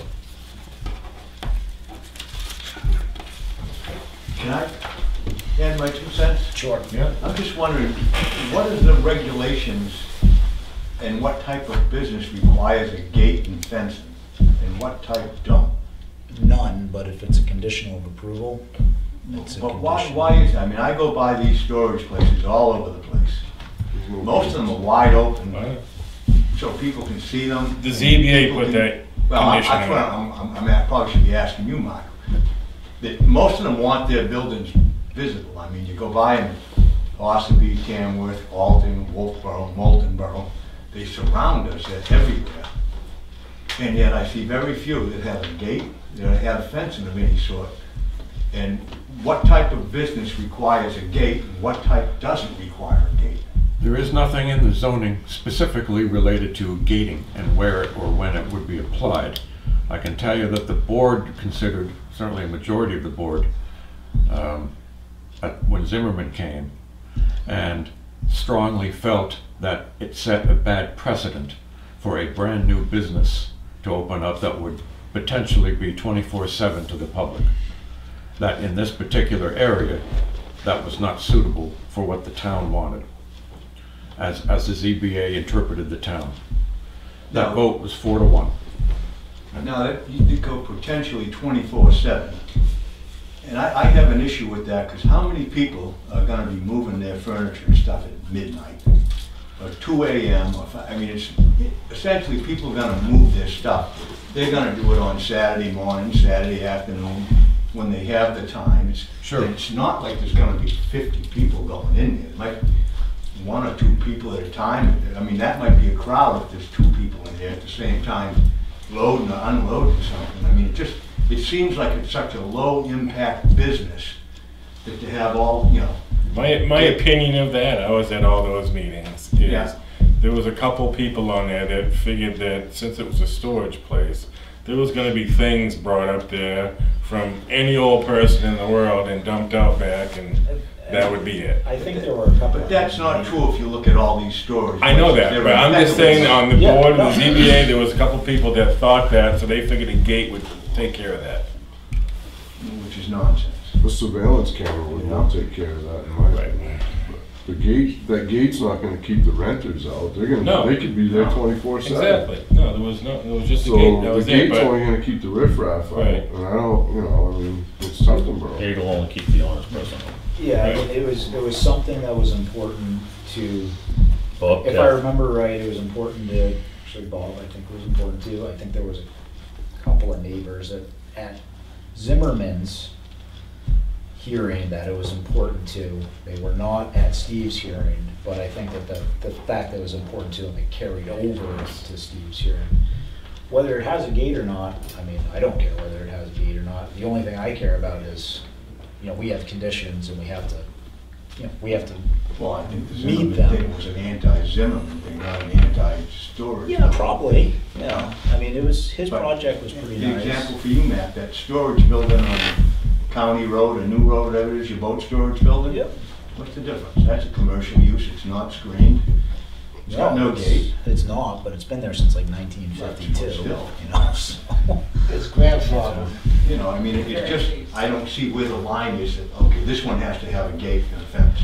There is no line. Well, There's it was the decision of the ZBA. Yeah. So there is no definition of screening, and there is no requirement for screening. It's an arbitrary decision by the sitting board. It's a condition. Yeah. My only argument is, why do some people have to do a site plan review and other ones that move the highway department down by the general They store? came in, they haven't come back. They're supposed Yeah, to be but you coming in. guys put me through 3 months of stuff and I couldn't get my building up in time. It was the winter. And they are out of, they're in violation. Right, but so what's the And they penalty just for that? moved before they did it, they didn't even attempt to. I know, but we try and do the right thing and... I know. And you It's did. easier. Right. And you did. Well, it's easier to seek forgiveness than it is to ask permission, I that's right. guess, Exactly That's correct. my only complaint. This is a good conversation, actually. It's something for all of us. I mean, you did. You had to jump through some hoops. I mean, I don't think we went out of our way. No, you guys to were fine, but I did my steps I had to do. Yep. But why is it that somebody else they're not. Doesn't have to do the steps. They are not in compliance. Forgiveness is definitely easier than permission. And that's- I've visualized that Yeah. here in the last 2 years. And to be honest with you, as I started off stating, we are not an enforcement board. Right. We do dirt and we do compliance and we do, whether something is as it was presented and such and so forth. That's the selectman and that's Jack. So. If it was a condition of the ZBA's opinion, we'd have to follow that, or else the town could be liable if we don't. In plain English, am I right, Chuck? Yeah, but change of use is change of use. So if nobody complains, is nobody going to enforce it? Well, that's sort of I don't care about the gate and all that I stuff. mean, That's not my argument. You're absolutely right. I mean, the person you're talking about is out of compliance. I mean, absolutely. And I've brought to the attention of the owner. So there's no set rules on a lot of this stuff. It's a matter of the board's arbitrary decision at the time. No, there's set rules. I mean, as far as gates and fences? Oh, not on gates and stuff. So if Steve would have put a gate in, and he put one in like an old railroad crossing with bells and whistles and bells going ding, ding, ding, ding, ding, and up and down and flashing lights, that would be fine. Actually, But I think that would probably bother more people than having no gate there He would more than whatsoever. likely meet the compliance. Yeah, and I think You Steve, have one? we can probably find one, the railroad crossings are all gone. But yeah, I mean, it just seems. Zoning has very clear rules. It's dirt, soil, change of use, intensification of use. If it's not on the table of uses, it's not allowed, and therefore you have to go to the zoning board or you need a special exception. Can you go back and appeal a zoning board decision? Yeah, you can. And say, Yeah, you can. They've already run me through the ringer. You think I'm gonna go back in front of them? I mean, Matt's on his own here in this whole debacle. He says he's got people behind him, but he won't mention names. Will you? Will you mention names of people that have asked, you say many people. If they would like to come I could forward verify it if you gave me the names, but, so I I'm assuming think- this is all you I think against me. I think my complaint on this is enough. Nobody's against you. I'll mention. Everybody's against me, Tony. This is an example. This is an example of what I said a year and a half or 2 years ago when you got your survey back down, and I said the problem with all the boards in this town is they think their job is to say no, and this is a board that's now trying to hinder me from going forward. What did this board say no to? I said I was going to build it in phases, and I came back the first year to change things so I could progress, and everybody thought that was fine. Now all of a sudden I got another stumbling block. I haven't finished it. I'm doing it in It's not a phases. stumbling block. It's just a condition that has to be met. But some of the things that were supposed to be done before you occupied the first phase haven't been done yet. No, we never stated that in those things. We had phases, but we didn't say one had to be finished before two was started. None of that was done. I never had a time frame on things, and I was right here in front of the board when I got it changed from a berm to a fence because I'd like to rent some units. I had some interested parties. I'd like to rent some units to generate some I don't income. remember that conversation at all. But you have Steve, no I don't time. remember that conversation at all. That screening, No, the changing screening from the part I fence? do. I said Not because about- I would like to generate a little income. I did say that. You have no time frame. You could take multiple Okay. years to build it. Thank you. But as soon as you put it into use, you have to meet your conditions. It's the same for, any application we get. I mean, we turned down, we had, I forget their name, who was that? The people who kept sending it back and asking again and again. Merrimack Valley Development. Merrimack Valley Development Corp. has been before this board, I don't even know how many times. And they came back and they keep sending it in wanting us to sign off on their subdivision. Well, they had like 6 minor clerical things that needed to be changed. It was like showing a stop sign on the plan, this, that. Nothing major. Would anyone probably have noticed that they weren't there? No, but they were a condition. And they still don't have their plan signed because they still need to give us these items. I want to see you get your building up and running and renting it. God knows that's the business. My family's been in a million years. I don't want to stop you from doing it. But you, just like the other applicants, we got to meet the conditions. We got to do that because otherwise the next applicant comes in here and says, hey, I want to do this, this, this, and this. We give them condition X, Y, Z, and then they go off and they do whatever they want. And they say, So it's all the same brush, Steve. It's not us trying to beat you up, it's not me trying to beat you up, it's not Jack trying to beat you up. It's just conditions. So I apologize if you feel offended by it. It's not my intention, it's not our intention. We're just, you know, going down the road we have to go down. We try to treat everybody the same and fairly, Jack. That's Steve. I mean, that's what we try to do. Am I right, man? I mean, yeah. I mean, you know, 20 years from now, 30 years from now, we don't want people coming in here and say, what the hell did you do to this town? Well, we didn't follow up on the compliances. My argument about what you just said, that you're trying to treat everybody fairly though, but I feel like I did my role in 3 months, but now I feel like I wasn't treated fairly because the other guy's getting away with it. Yeah, but we can't. Like, But when they come before the board, I mean, I'm not an enforcement. Right. I can't make them come before the board. I don't have that authority. But So who penalizes them then? that would be the codes officer and the selectman. So, but when they're here, I mean, if he has conditions, they have to meet the conditions. In that case, it could be interesting because the property's already in use, you know, and stuff like that. So, you know, so yeah, it's interesting. You know. But you're right. Half the time people get away with stuff because nobody says anything. It doesn't.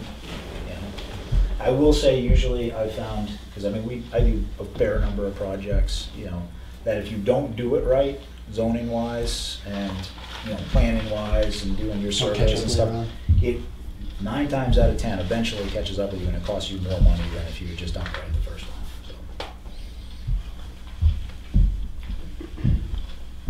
You know, giant learning. So based on that, just curious, how many conditional approvals for gravel pits have you issued in the last month?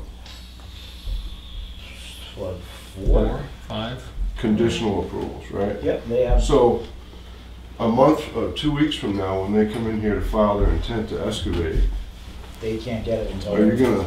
They can't get it till they get the approval, which means they have to finish all the They conditions. need the application, which Leanne has, I believe, so. They do, but they need to meet their conditions first. Right. So Once we- once the conditions get satisfied. Can you sign and mine? get signed off on. Your only thing you had, your site plan was all set. So I think you have all, actually I did just sign his tonight, actually, didn't I? No, you didn't. You signed the conditional. Did Okay. you submit a photographic inventory? I believe that's on the. That was on my conditions? I thought so. Yeah, it was. Test pit. Don't.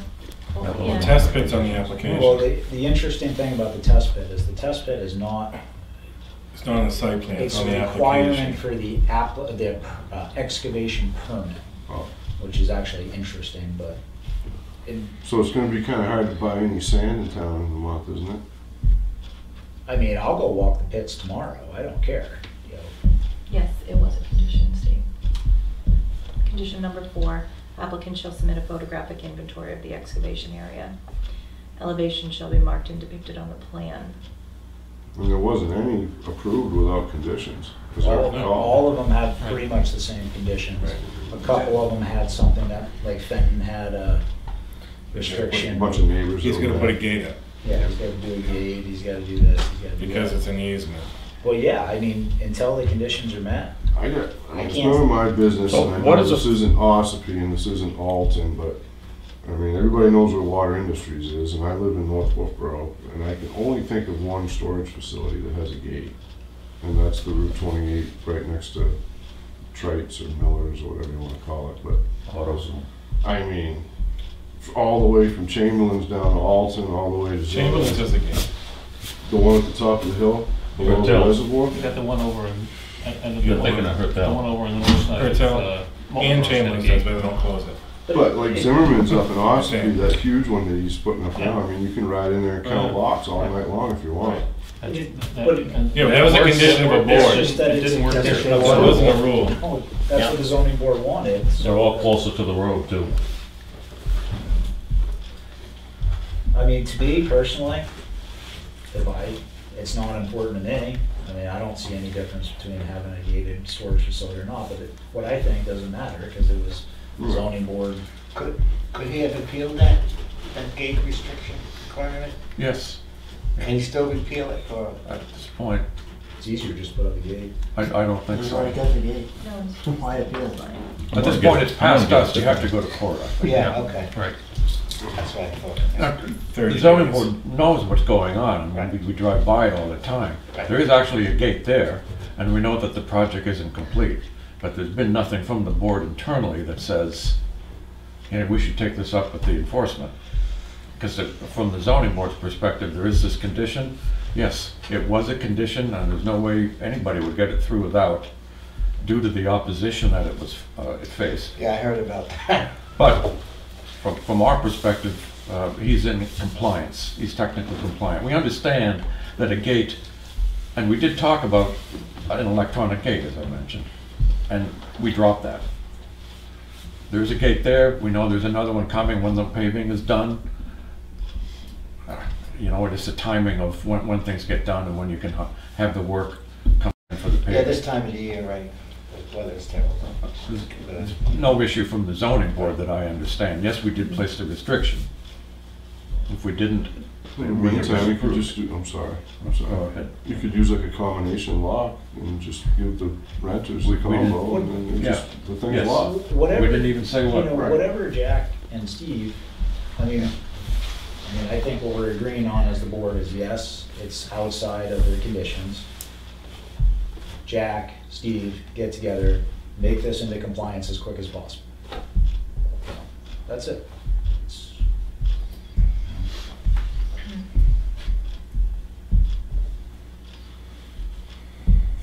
Any questions, anybody?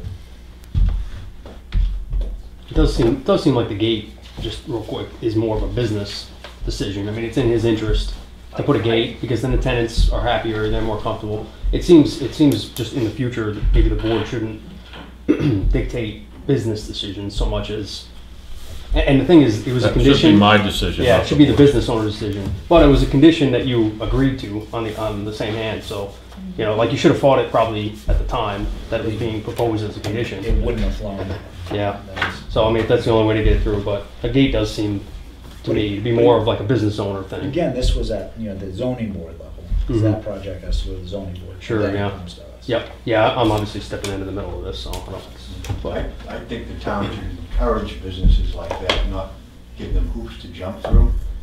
I work in Wolfboro a lot, and the people that, the hoops that they make businesses jump through down here, a lot of them just throw in the towel and say, screw it, I can do this anywhere else, but I'm not gonna do it in Wolfboro, because I don't have to do this anywhere else. And we don't want Tuftonboro to be like that. Say, wow, they're real We're a tough far on cry business. from You ought to be Wolfboro. encouraging businesses like that that I don't at all disagree with you, but I will tell you that there's a good percentage of the population in Tuftonboro who do. And most of those people who object to that have lived here for 10 years and they want it to be the way they want it, which is the problem. I mean, I am, you know, obviously I We am. have all this stuff back where we came from, let's have it here. I say, why don't you move back there again? I mean, you know, what limits business in Tuftonboro is that there's not a lot of demand for The it. town is dying business-wise. Look at the empty stores and stuff we used to have 25 years ago. And today, I mean, you know, what do you do? I don't know what the answer is, but Tony you thinks should that's make better. it easier. Tony thinks that's better. What's better, Steve? You just said Tuftonboro's better than Wolfboro. As far as coming before any of the boards? Oh, I it think is we're now. a piece of cake, come on. But Am it's I going right, in the wrong Barry? direction. Compared to what they have to do in Wolfboro, Steve? All right. Anybody got any questions before we move on to the next discussion item? All right. Steve, thanks for coming in. You need a motion to adjourn? No, we got a No, couple no, of no. things. So excavation operations site plan review submittal deadline, letters to Bean and Holmberg. If you guys remember at the meeting, Jim Bean, wanted to submit his application to, for the excavation permit. And at the time, we were saying, hey, if we can meet the deadline, you're welcome to, but if you're not, such and so forth. When we looked, Jim cannot meet the deadline. He was 8 days overdue, I think. So he got a certified letter saying you have not met the deadline, such and so forth. and Mr. Holmberg, which was the other pit that had an active permit to excavate within town, also got a certified letter saying. He hasn't yet. He has not yet? He's going to. He is going to, okay.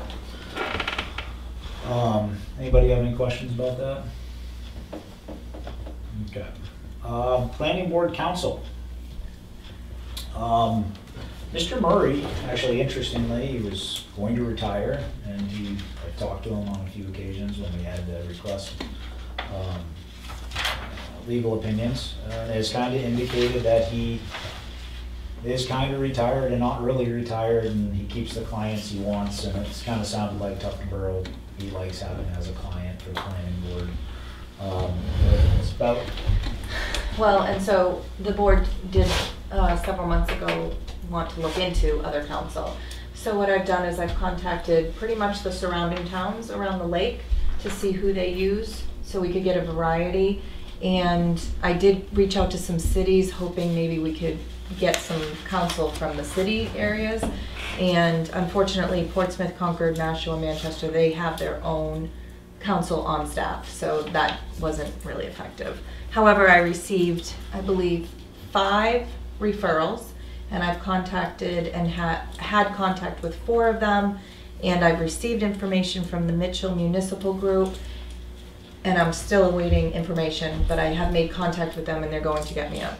What my plan is I will put it all into one email, send it out, send out the links to all of their websites so that in between meetings, the board at their leisure can review the websites, the bios of the attorneys, and then we can have a discussion as to whether or not we want to continue retaining Roger Murray or if we want to change counsel.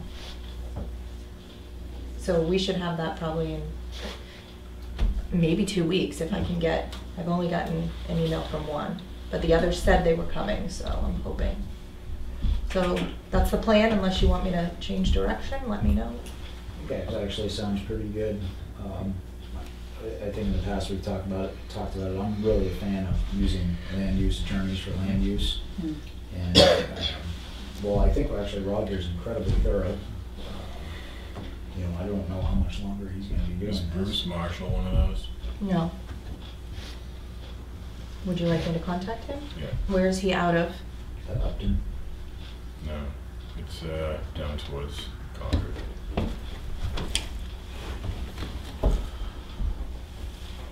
And if anybody else has a land use attorney they like, preferably with municipal experience from the municipal side. Just forward me the name. Yep. There was that one the engineer recommended at Upton. Yeah, I remember his name. Who was the engineer? I could contact the engineer. Tyler Phillips and Horizons. That engineering. And somebody else mentioned that gentleman was very good and reasonable, which was great. Anybody have anything to add on planning board council? Did you just say Tyler Phillips? The son. Junior The son. The son. Yeah. The third of these. Master plan. Did you guys get a copy of Leanne's email? It was great. No, they did not. Oh. So, but there is an email From Jeff Hayes. mhm, Yeah. that I would like everybody to look at. Where is it? Right here. Over here.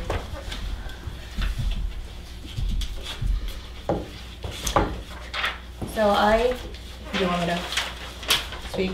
Yes, please. So on Tuesday evening, I reached out to Susan Slack and sent an email asking her for an update on the status of the land use chapter because we haven't heard from her in quite a long time. And she still has not responded. However, in the meantime, Karen, the Board of Selectmen secretary, has received correspondence from Jeff Hayes from LRPC stating that he never had a copy of the renewal contract. So it appears as though they must have lost the contract, the signed contract. And so Jeff just got back today. He sent this email out to Karen and CC'd Bill, myself, I'm not sure who else he CC'd, basically saying that to date they have, I don't have the email in front of me, To date, they have completed the development of a future land use map, review and comments on Chapter 3, which they have. Chapter 5, facilities and services, which they haven't, and attended 1 of 2 planning board workshops, which is accurate. The future land use map that they said that they've developed, we've never seen it. We have no idea what it looks like. I don't even know if it's a draft format or if it's in final format. She was supposed to be working on the land use chapter and submit that. I had reached out to her in the last year, over a year since the contract. I've reached out to her on 6 emails asking for a status update. I have received 1 email. And we outlined a plan to go to public hearing in February, and I had to reach back out in January 30th of this year to inquire the status because February is coming up and I needed to post for public hearing, and she did not respond to me. I did not schedule the public hearing. We haven't even received a draft of either the map or the chapter, and I'm not sure, but I'm wondering if they're using this as an excuse that they didn't know that it was extended as to why they haven't worked on it. But it doesn't explain why it hasn't been worked on for 9 months prior. So this is just where we're at. I'm not sure how you want to handle it.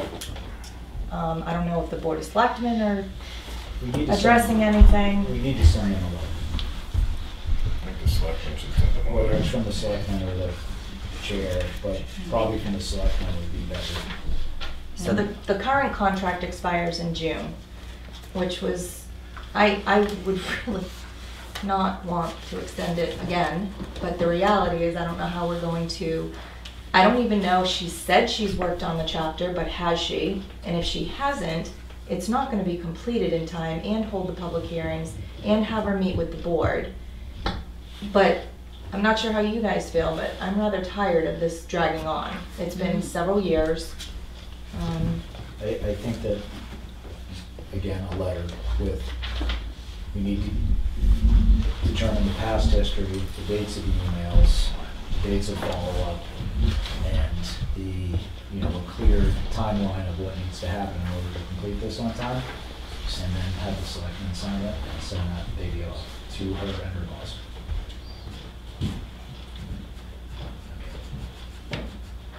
When I have a customer who's upset with me and makes a compelling argument, that's how they do it. Yeah. So letter from the Board of Selectmen? I would have it from the Board of Selectmen, and I would make it, list out, you were sent letters on this date, roughly, this date, this date, this date. This is our contract, this was that. We are extremely concerned, about finishing this on time, and we would need this, in order to complete the timetable for this, we would need it by this date, in order to hold public sessions, to hold public meetings and this and that. You know what I mean? Mm-hmm. It's otherwise known as a nastygram.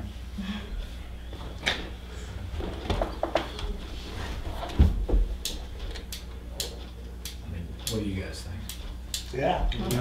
I should just Yeah, we need to work do on nothing something. else but, just to have it done. Yeah. That's what we've been waiting for on that. Yeah, we're working on it long enough. And then the next one is once you get our new council, you have them send a letter. So would we want to propose in this letter, I don't think there's any way around the fact that we need to extend the contract again, Well, but outline. I would and- outline the original completion date that they agreed to. I understand that, but should we include, You really want to get them mad at, tell them that we request an audience before the selectmen. Yeah. Wait. I'm just wondering if we should request the extension of the deadline, but then request, bullet it out, that we want a draft of the land use chapter by such and such date. Apparently the land use map is done, so that should be able to get on the next agenda. And bullet out exactly when we expect things to be done, and that be part of the contract. What's the date of the contract, June 30th, I believe. Tell them all this stuff by June 30th. Yeah, wait And till then you let them see a come back with an response extension. before anybody says anything about an extension. You had a contract to finish this by June 30th, and We're waiting. You've been contacted on 6 occasions. So here's the thought process. Starting from June 30th, all the things that have to happen between now and then, what dates do they have to hit in order for everything to be done by June 30th? That may or may not be doable, but that's a way to present it. Okay. Well, didn't we have somebody else that was handling this with them? Mike, but Yeah, but he he left, yeah. he left the Right. agency, and then she took over. She took over him. He was doing a good job, I think. Mhm. Right. Yeah. So evidently she dropped the ball. And she did admit to that in, I think, October. Mhm. She admitted that she got caught up in other projects. One of them was the transportation. She had deadlines in mid-November, deadlines related to transportation. And this email says And I know that she's been working on writing a lot of grant programs for a lot of different things. And of course, groundwater ordinance. Those all have deadlines that they Yeah. work against, but this is a contract. This is a task that they took on for us, and needs to be done.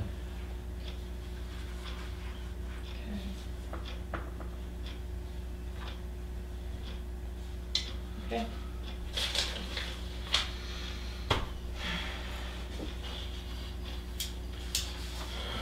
That's all we got. 405 Government Highway.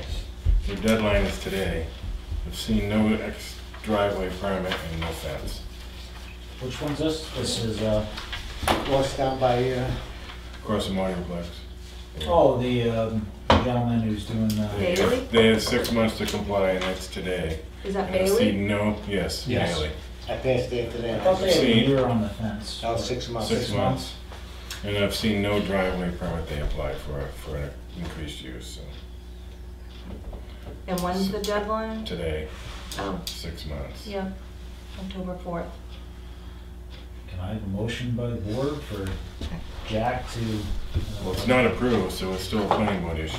Oh, okay, It was only conditionally approved with 2 conditions. I have them right here, okay. which is what Jack said. Approval is subject to approval of a New Hampshire DOT driveway permit for change of use and any conditions attached thereto. The applicant shall install solid screening or 365 days per year screening of the delineated 60 by 80 equipment parking area within 6 months to the date of this approval. Well, the goal is always compliance. You know, so my suggestion would be to, obviously they have some snow on the ground, Right. but meet with them, say, At least the driveway permit should have seen something with it. is this going to expire? Is that the issue? The approval? No, but It's a it can be condition. revoked. Okay. So if you meet with them and then you give them a deadline and they don't, then that could be the next step. You passed there today? Were you down here today? I won't buy it. There's a pile of lumber here. Yeah, I thought I Yeah. saw some stuff going on there today. I think I would meet with them and say, listen, then, but if you don't, we're gonna have to revoke this, and But there's no reason for the driveway permit, that shouldn't have been done. Right. But when was the last time they came before us? November 1st, then it would be, right? October October 4th was the October public 4th, hearing wow. date. Yeah. Doesn't seem like that long ago. No, wow, yeah, remember that, yeah, so. But it wasn't that long after that we had snow at the beginning of November. Right. Right, Steve? so maybe I'm doing this wrong, but can I have a motion for the board to recommend that Jack meets with the applicant and, work to bring that within compliance, and if not, soon, because of the date of approval, it'll have to be revoked. I so move. Second. All those in favor? Aye. Jack has to abstain because he cannot enforce and use it and so forth. Anybody have any planning board questions before we vote to adjourn? So, one of my conditions is a photograph? Oh, hold on, excavation, here. I had that with my plan.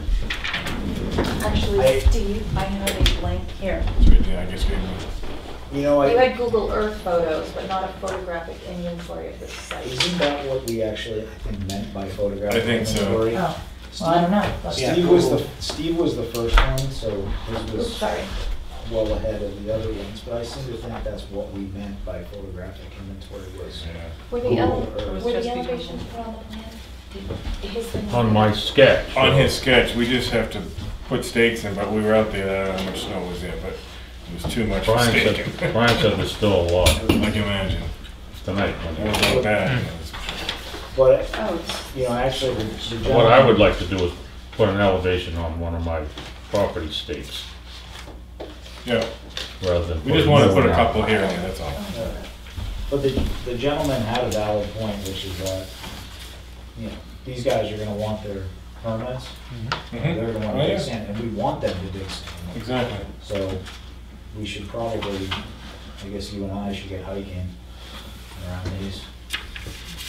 Most of the snow is gone, I think. It's gonna be muddy, but. Yeah. Well, it depends upon where it is. Depends where it is. Some will be frozen, some will be dry. Heavily some shaded will be wet. areas, yeah. Well, Fred's ski boots. Fred's is, that's a whole day. So the way I read this is I've met my conditions. I believe if you met the photographic inventory, you had everything on your site plan. Right. But I will give another piece of paper with a test bit at some point. Yeah, so when you do your excavation permit, when you fill that out, the application for it, the requirement under 155E calls for water table, you know, to determine the high water table.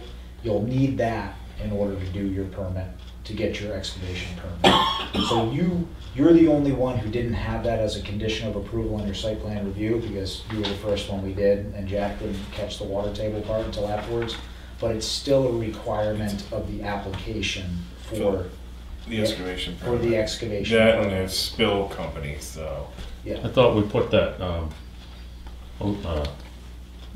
It'll be Clean whoever, Harbors. it'll be whoever you want. It's Yeah, all- I thought we put down Clean Harbors. You have to post. It has to be posted at the company site. and such and so forth. Yeah, it'll be on the application, and I'll put in the permit, then I laminate, and it's there on site with 2 phone numbers, the daytime and nighttime.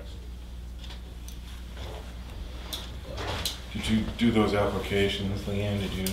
No, Edit a I will little get bit. that done over the weekend so that if he wants to file the application, Mhm. he can file the application. So if he's met his conditions, you can sign that. You have the approval from the planning board, then the next step is to apply for the permit. Once you get the permit, you can get your intent to excavate. And then the permit's good for 20. It's good for 25 years, renewed every 5.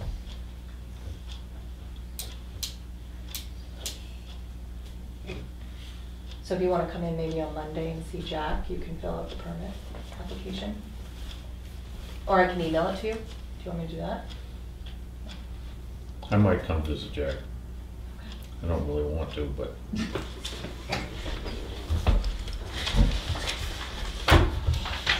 I'm sorry.